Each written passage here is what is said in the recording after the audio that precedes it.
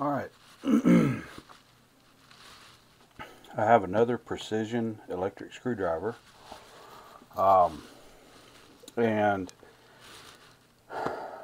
like the other ones that I've done so far, I'm not going into a lot of details or in depth with each one of them, just kind of an overview and kind of let you know what they are and what features they have, because I intend to, I've still got, I think it's 2 or 3 still supposed to come in. Until they're all in, then I'm going to do kind of a comparison with all of them. And in any of these so far, I can't really stop them with my hand.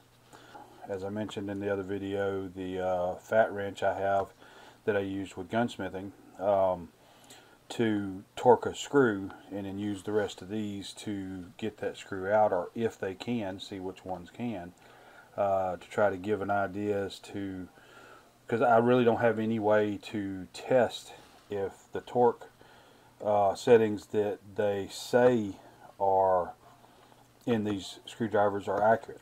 I don't have a way of testing that beyond using an existing torque wrench, a mechanical torque wrench, to torque some screw or something at a certain torque, and then use one of these to break it loose.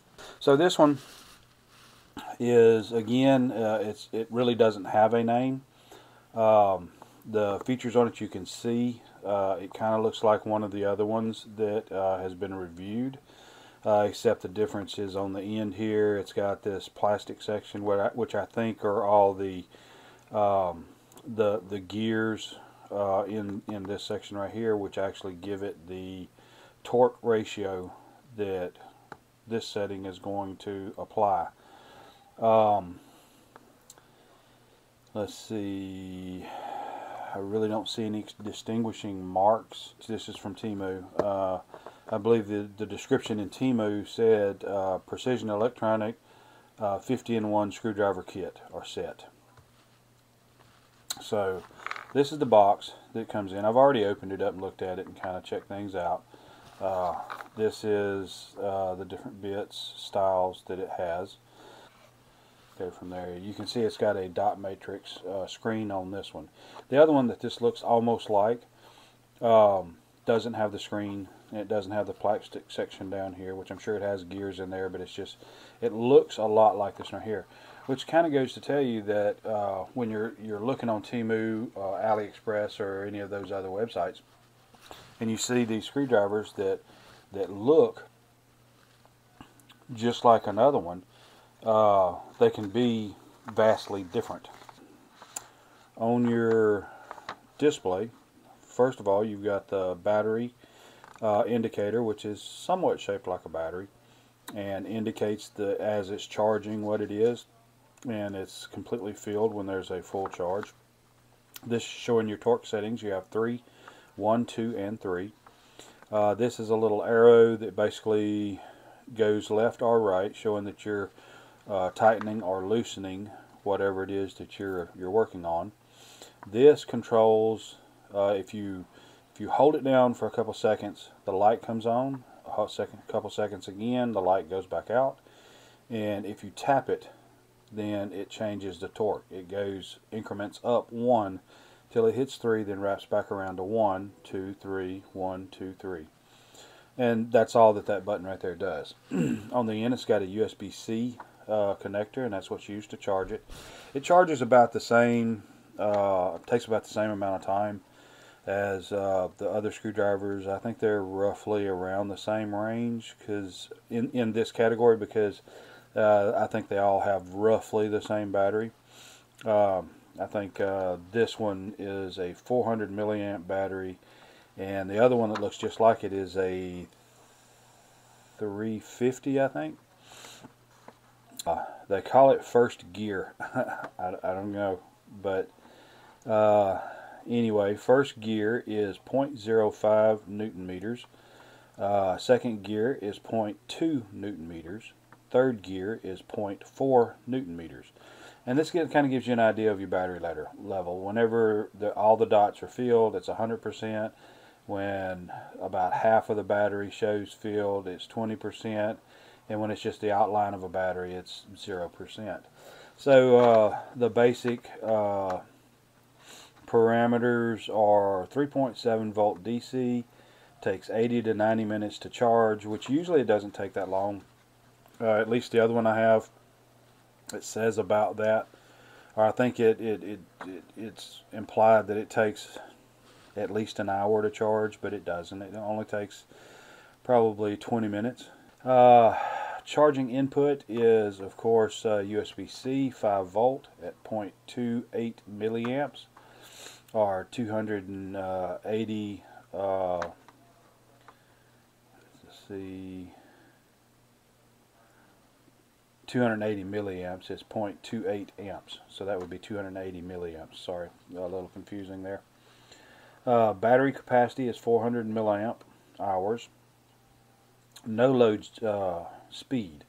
In other words, if you're not turning a screw or anything, it's just spinning on its own. It's 240 RPM. I think the other one that's like this one is 200. Manual torque, I think this is about normal for all of these of this range, is 3 Newton meters. And then of course it gives you the list again of the individual torque settings.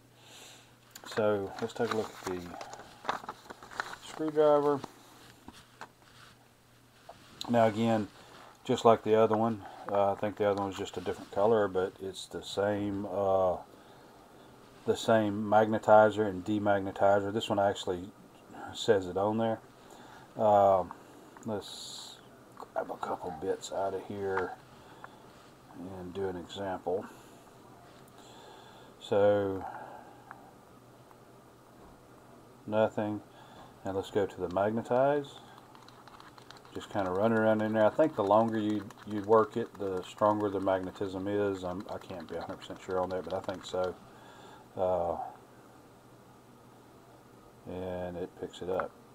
Now come up here on the demagnetizer and kind of run it around in there. Now a lot of these you just push it in and out a few times and it works, but I just kind of goose it around in there a bit, and there you go. It's no longer magnetized. It's as simple as that.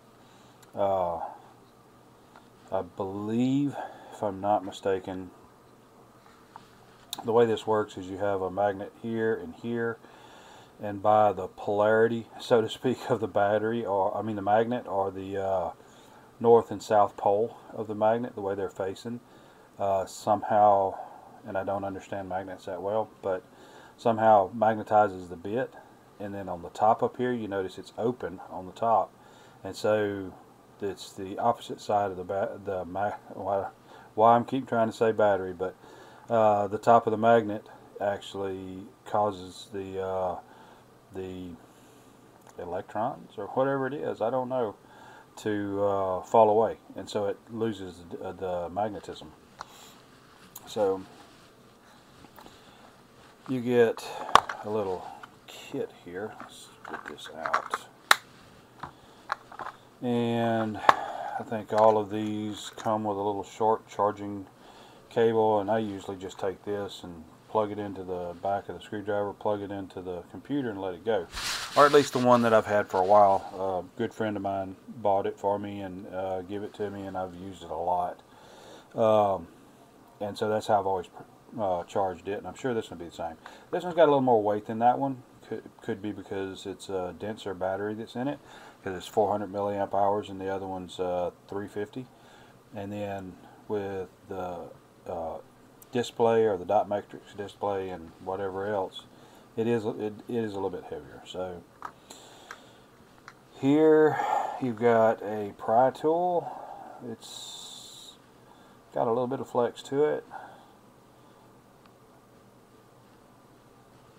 I think it's a pretty decent pry tool. I don't really use pry tools. I usually take a screwdriver and ram it in there and break it apart. But I'm always working on my stuff, so it doesn't matter if I was working on somebody else's stuff, I'd have to use something like that right there.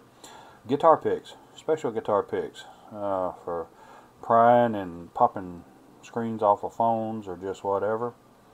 A couple of these, which is kind of the same as these right here. They narrowed down, just kind of like the little guitar picks here. It's got this reinforcement ring, which gives it a lot more strength, and I assume that's what the purpose of that is. But again, great for prying stuff up and getting underneath little lips of screens and whatnot. And the screwdriver.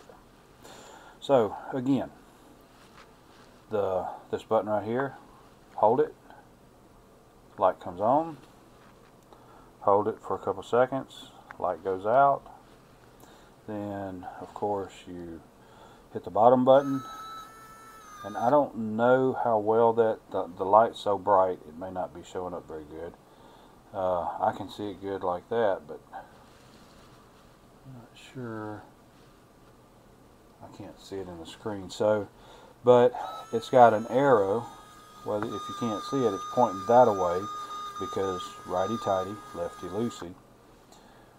This way, the arrow's pointing back like this way to indicate that it's screwing or unscrewing something. Of course, the battery indicator shows that it's a full charge. One click, that goes to torque setting 2, torque setting 3, back to torque setting 1. And so, trying to hold the end of it here, it's still turning. I can't stop it. Let's go up to torque setting 3. And of course, I can't even remotely stop that one. Of course, that is slick. Maybe if there was a little bit of, and that is a little bit of flex in the end of that there. It does turn a little bit. Maybe if there was some knurling on there, I might be able to hold it. I don't know. Chances are probably not. But there's the USB-C port. No other markings on it. This here says precision electronic screwdriver, and that's really all it says. And so to actually get a little bit of a demonstration and stuff from this right here, that will come whenever I get all the rest of the screwdrivers in and I'm trying them all against one another. The type and all that. Some are quiet, some are not. Some are motion sensing, some are not. But just kind of give you an idea of the RPMs. That's forward, and that's reverse. So that's just a little quick overview of this screwdriver. I appreciate you watching. Thanks, and God bless.